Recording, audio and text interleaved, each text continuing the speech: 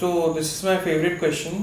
Your journey till now and future projects. Okay, so my journey has been very exciting for me because so obviously post FTI I was working in Calcutta, and then from there I decided to come to Bombay, and Bombay आते ही मुझे like a film like Tumbbad mili, and what I'm really grateful for is that I got to work in all mediums.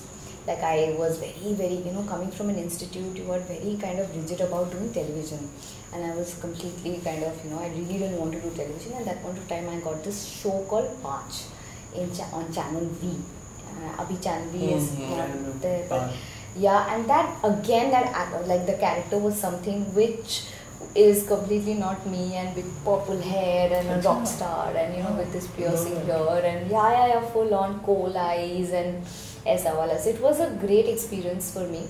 We had a 7-month schedule, and of course like I could learn what to do and what not to do, and then of course really I'm really grateful to have worked with like say an Anurag Basu.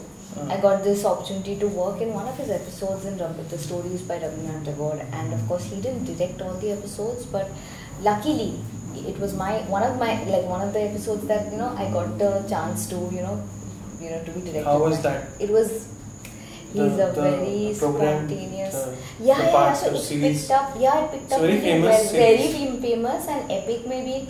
Another actress also there, Radhika. I started with Chokherbaji, which was where Radhika was there, and so that was there, and of course then I got to work with Rohit Shetty as first Simmba. as an like Simmba, and then I started off with with assisting him as an actor's assistant on Golmaal again.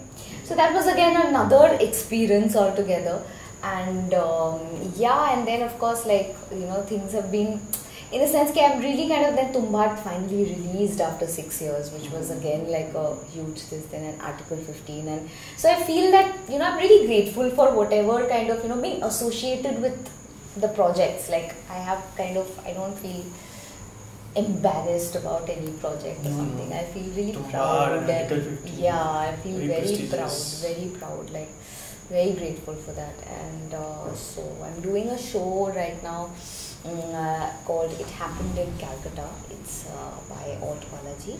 It's a web show. It's directed by Ken Bush, so I'm a part of that.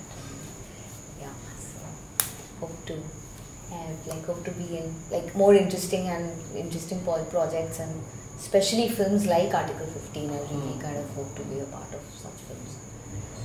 Yeah. Please do like the video and share it. Yeah.